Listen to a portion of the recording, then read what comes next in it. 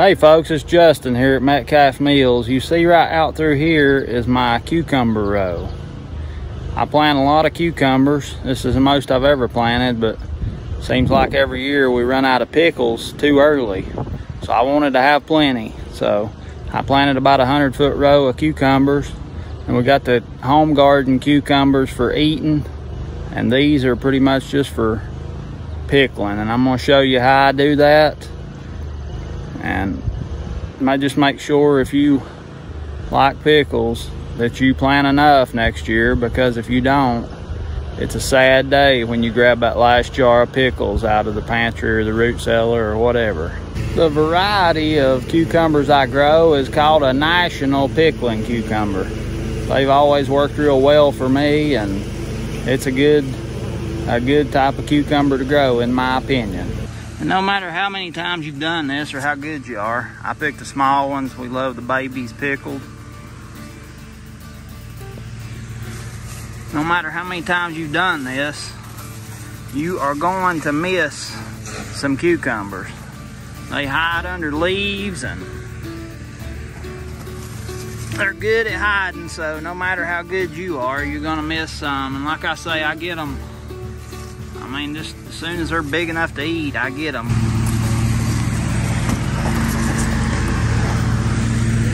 Seems like you'll always miss some, like I was saying, and they get too big. I'm gonna try to make some big salt pickles out of these, just see how they are. I've never really done that before, but I'm gonna try it and see how they turn out. Oh yeah, those tomato plants that we grew from suckers, here they are, they're blooming. Look at this, blooms that fast. Nice looking tomato plants.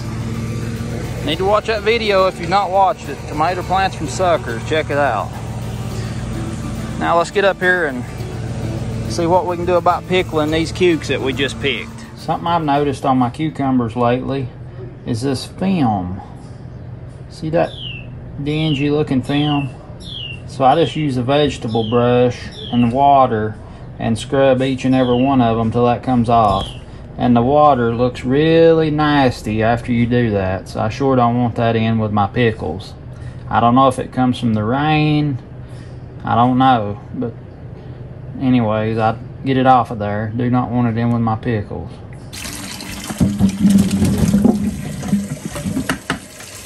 Bigger ones I'm taking out because you don't want anything over about like 4 inches long. Like that's the biggest one I'd put in a jar to pickle right there. I've got a thing that I usually wash my vegetables on outside with a water hose, but it didn't work out with the weather this time, so I'm just going to dump them all in here and separate them accordingly. So much easier to dump them out on my big stainless strainer and just spray them off with a water hose outside, and then you're ahead of the game when you bring them into the sink. But timing didn't work out to do that this time, so I was in a hurry to pick a bunch before it rained, and well, I'll just go ahead and pick them, and then it started raining and I didn't rinse them off outside. So on this big one, you can maybe see it right between the kind of in the ribs. It gets just kind of a gray film, scummy type stuff. So I scrub each and every one clean before I put it in a jar. This is my food, or our food, and I want it to be as clean as possible. I've heard of some people say cutting the blossom end off, but we never do that, and we never have a problem with them being soft. Supposedly, I've heard that there's some kind of enzyme in this blossom end that causes them to get soft. We've never done that, never had a problem with them getting soft, so that's just my experience. What I do is on the blossom end where it's, see how it's turned brown, I just take my vegetable brush, scrub it real good, just scrub that blossom end off. Alright folks, there's the last one. You can see how nasty that water is, and it's been drained out 4 or 5 times, and it's still, what little bit of cucumbers was left in there, it's how nasty the water is. So that's why I scrub them off right there. When I'm filling my jars, I try to use the bigger cucumbers first, because what tends to happen is you will run out of small cucumbers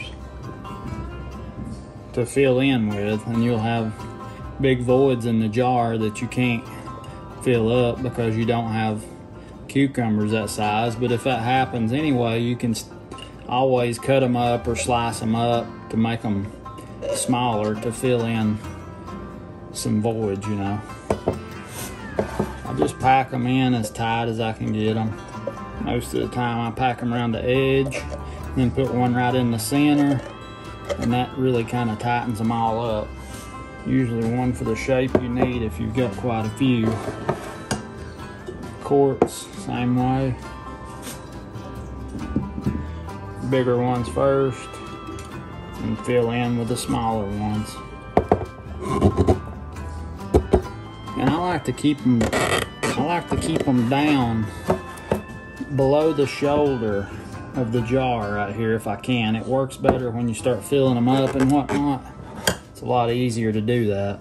Alright folks, the quarts get 1/4 teaspoon of alum per quart, and the pints 1/8 teaspoon of alum per pint.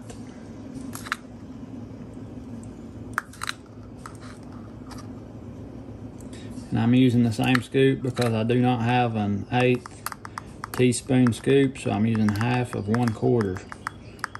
1/4 scoop, half full.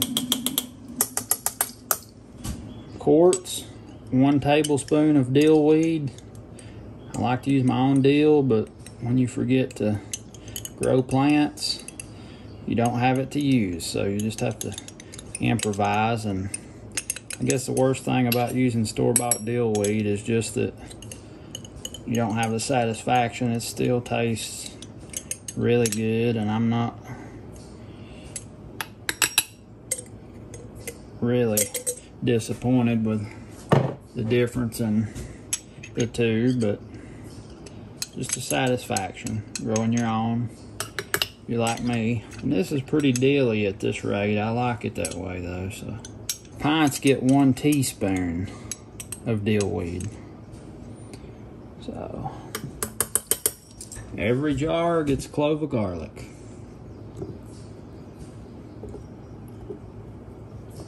Now I'm just went ahead and put the lids on these jars after I put all the spices I wanted in there.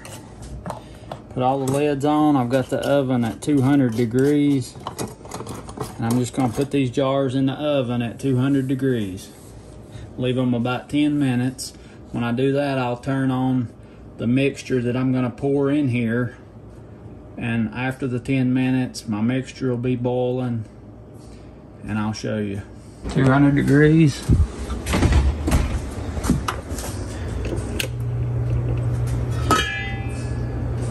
My mixture, which is 4 cups of distilled white vinegar, 3 quarts of water. I use, we got a good water filter. I use filtered water for all my canning purposes. That is 4 cups of distilled white vinegar, 3 quarts of filtered water, and 1 cup of canning and pickling salt. And I'm just gonna bring that to a boil, and by then my jars will be warmed up pretty good in the oven, and we'll get these pickles canned. So we've got our solution boiling.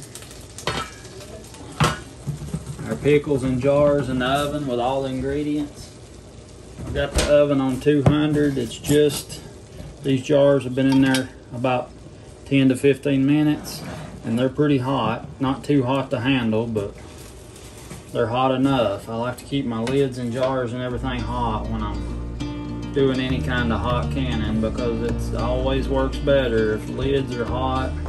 Sometimes I'll preheat lids in boiling water.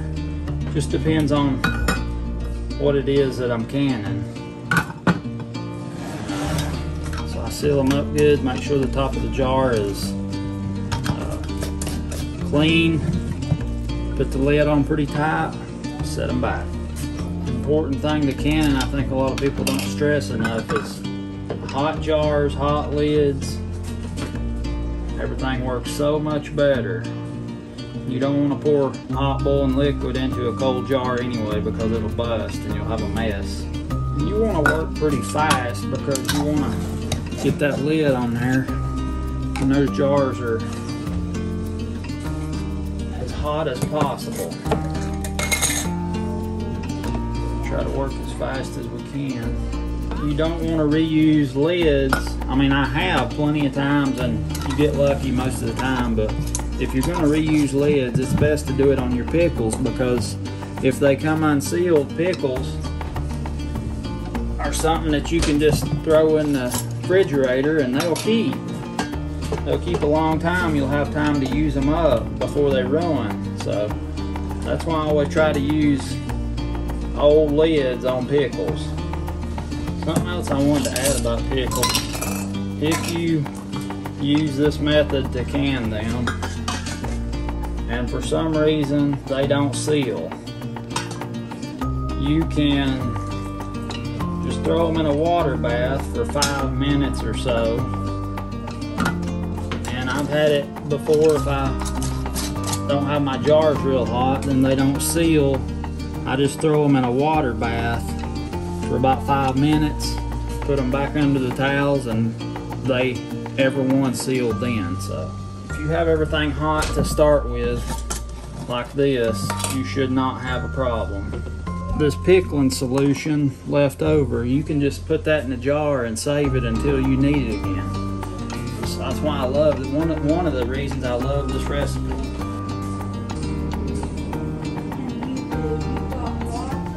Alright folks, I didn't tell you yesterday, but anytime I pressure can or can anything hot, I put it under towels for the first 24 hours or the next day or whatever. But it's the way my mother always done it. She always had good luck canning. She almost never lost anything.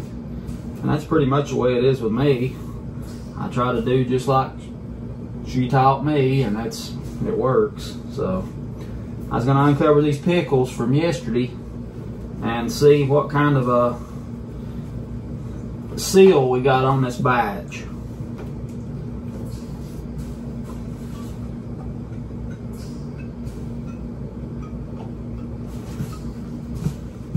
All sealed, every single one of them. This is all old used lids from last year. I try to be real careful when I take them off and not damage them. And then I always use lids on my pickles because, like I was saying, if the seal breaks, you can always just throw them in the refrigerator and eat them soon.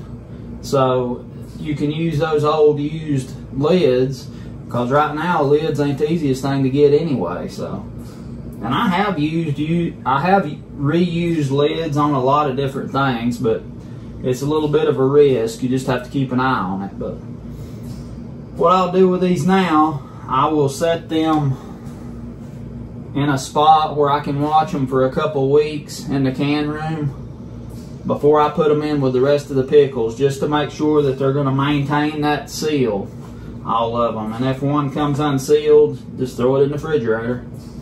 If you do this and the jars are not hot or whatever, and a lot of them don't seal, you can always just throw them in a water bath for about 5 minutes or so, and that should seal them up if you have a lot of them that don't seal. But now these will go towards the can shelf with the other canned foods, and I hope this video's helped you. If you've not subscribed to my channel yet, please do. Doing a lot of neat stuff, I think. Thank you for watching. Like this video if you will. I look forward to seeing you next time.